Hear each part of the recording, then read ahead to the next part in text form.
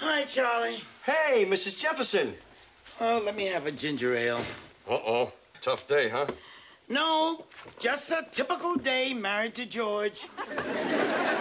In that case, let me make it a double, huh? Really nice to see you, Mrs. Jefferson. See, I got this problem, and I'd really love to discuss it with somebody. It's about the bar. You know, your husband has been bugging me lately to book in some private parties to help increase business. Well, I finally did it. What's the problem? Well, it looks like I'm gonna have to close down for a few days. See, my aunt died, and I gotta go to Florida for the funeral. Oh, that's terrible. Yeah, I hate Florida. No, I mean about your aunt. Oh, yeah, that too. Charlie, if you have to go to the funeral, all you've got to do is find somebody to work the bar. Yeah. Well, now, let me see. Where can you find someone you know? Ralph the doorman.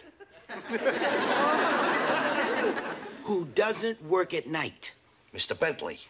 Who doesn't have an accent? Mr. Willis. Who has a financial interest in the business? My wife? Who talks to you? That's it, I'm stumped. How about me, Charlie? Wow, Mrs. Jefferson, you don't really want to serve drinks to a bunch of old skulls. Now, that's not a nice thing to say about your customers. No, Mrs. Jefferson, see, that's the private party I booked in here on Friday. The Skulls. They're a motorcycle gang. A motorcycle gang? Like Hell's Angels on wheels? More like Hell's Accountants and carpools. See, this is a reunion. I mean, these guys haven't been bikers in 25 years. I mean, today they're lawyers, doctors, hairdressers. Hairdressers? Well, I didn't say they were a tough gang. What do you say? When do I start? How about right away? See, they're burying my aunt at sea, and I figure if I get there early, I might be able to bag me a tuna. I'm sure your aunt would have wanted it that way.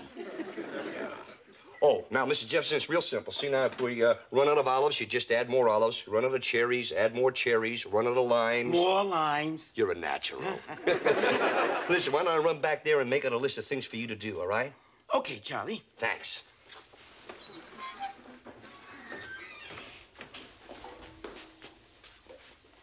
Excuse me, where's Charlie? Oh, he's in the back. Oh, this problem I had, I wanted to talk to him about. Oh, well, may I help? You? Well, why not? Maybe I should get a woman's point of view. You see, I have this terrific job, a great wife, and 2 wonderful kids. Well, that doesn't sound much like a problem to me. Well, the problem is my girlfriend. She wants to be with me more than 2 nights a week and every other Christmas. You think that's fair? I mean, after all, I got a lot of responsibilities. Fair? Yeah. You have a wife and 2 children. Right. And you want to know if 2 nights a week with some bimbo is fair?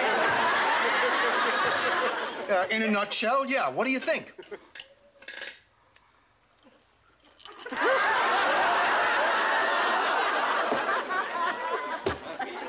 That's what I think. You know, that's exactly what my wife said.